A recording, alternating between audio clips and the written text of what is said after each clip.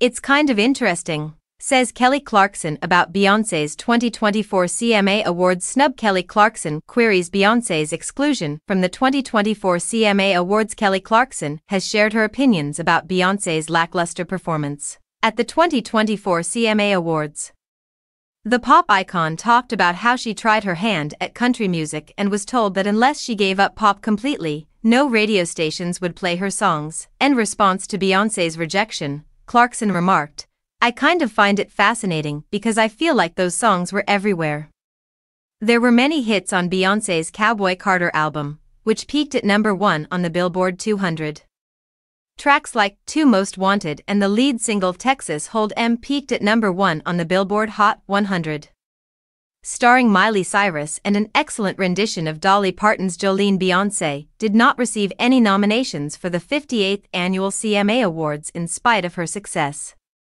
Clarkson compared it to her own attempts to become well-known in the country music scene. She related how she was informed that her songs would not be played on the radio unless she made a complete commitment to country music and abandoned pop. Clarkson remarked, "That's a hard industry, even for me," alluding to her prior attempts with hits like Tie It Up and Don't Rush featuring Vince Gill. She clarified that it was tough to have such restrictions as a Texan who grew up listening to country music.